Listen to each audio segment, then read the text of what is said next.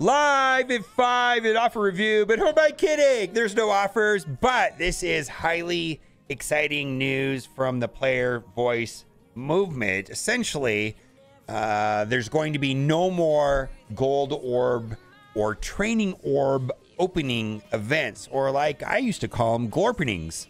Gold openings? I don't know. So two issues on this. One, I am reasonably skeptical. The other one I feel is like very clear cut as far as it's going to play out.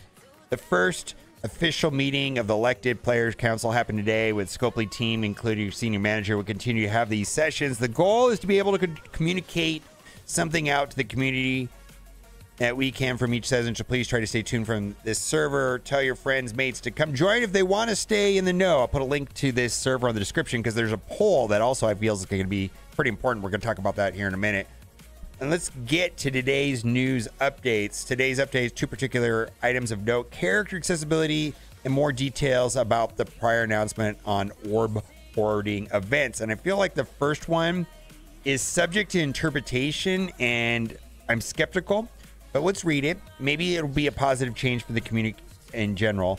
We are committed to most characters becoming more available after initial release within 4 months, but no longer than 6 months. That may not mean that they go directly into a store or campaign node right away, but they may appear as rewards in events or specific game modes to help keep commanders engaged for newer, rewarding content.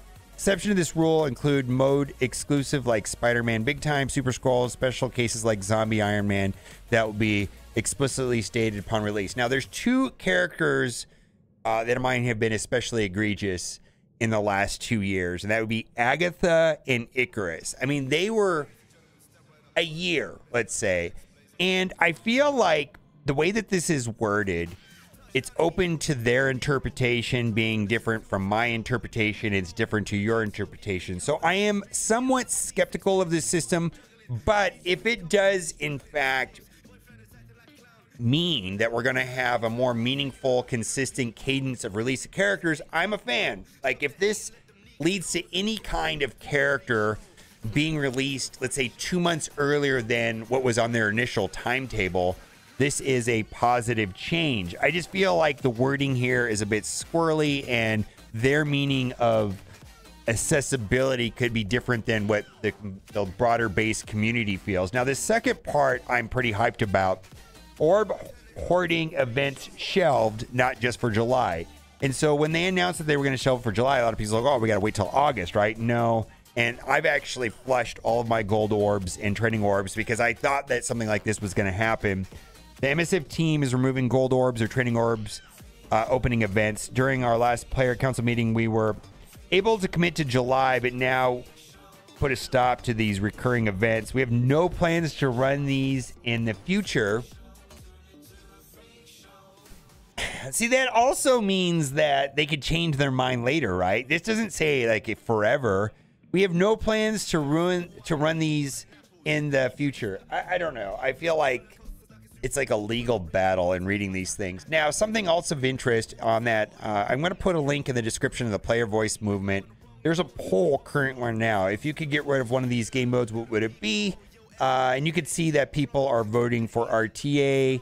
Some people are voting for Blitz. I personally voted for Blitz, but whatever you want to vote, that's kind of the whole point of the player voice movement, is to come to some sort of general consensus that is the best for the larger, broader based community, rather just Krakens, just whales, you know, and so just veteran players. It's meant to be for a broader base of the community. Yesterday evening, Nexus difficulty hard was opened briefly and then closed. And the reason why this is important is because the last node of each of the two sections had a character that was going to be farmable, Absorbing Man and Dark Beast. Was asked to developers twice what is going on with this. No word as of yet. We'll keep you posted, but yes, it was live. This is of high importance to those players that are in Warzone 4. Big shout out to Steven, who said, I think you're already going to do this, but just a reminder that you might want to remind people to log in to auto-claim the mail war rewards before the Galactic Warzone event ends tomorrow. So, The event ends tomorrow, but my war ends 2 hours before. So if you are in zone 4, there's a 2-hour window where you have to log in. And when you log in, these rewards are auto claimed. So this is a big deal. I imagine it's also somewhat important for zone 3, but it is super, super important because a large percentage of the rewards are based off of this.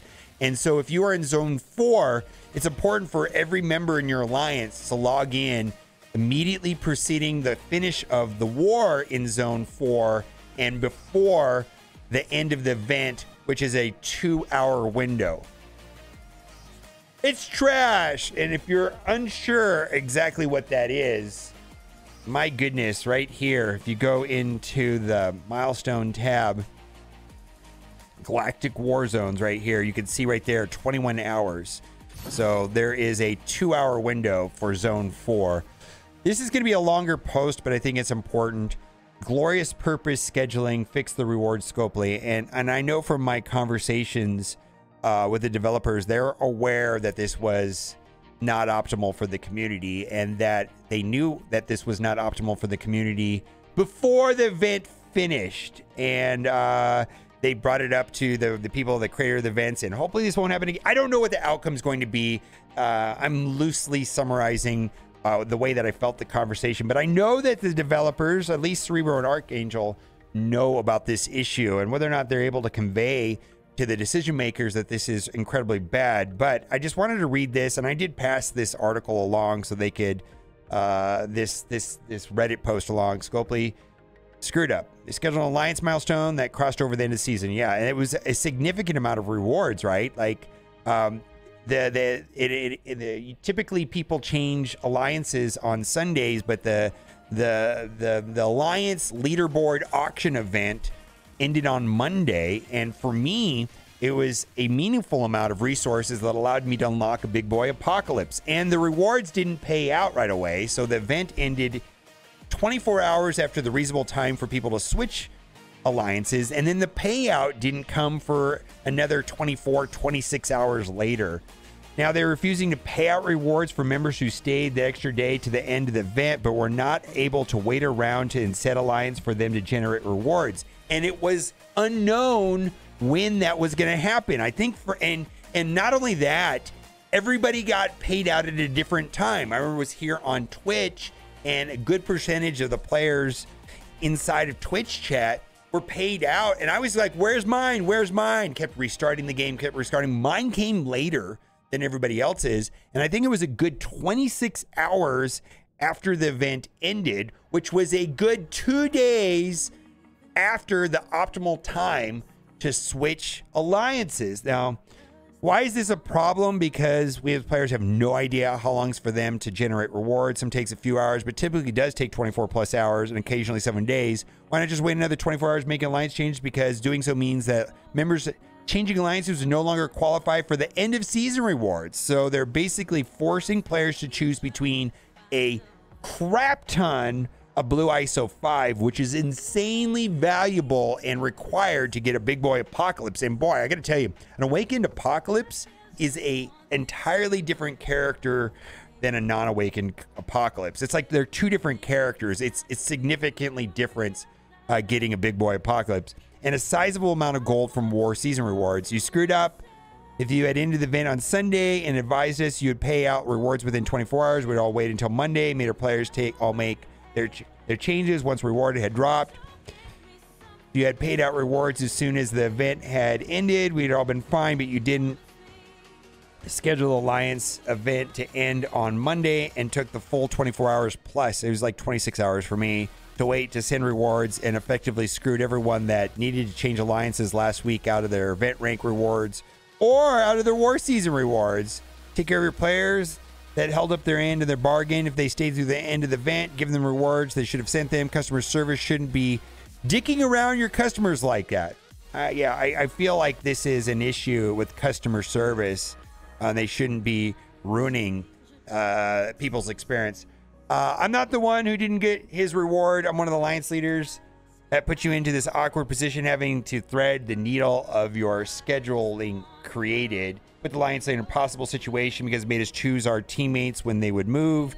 We needed to move people out so they can bring people, and we knew we were heading up against a hard deadline of 5 days prior to season end in order to qualify for end of season rewards. It's a mess, and customer service should absolutely be taken care of. But be sure to go into in-game into the store and purchase with your arena credits for points towards the event. Also, there's a video up from Tana. I'm not going to get into this too much, but if you're looking for data mine speculation videos, Tana is back and he makes tons of videos. And the problem I have with data mine videos is that they can definitely change, right?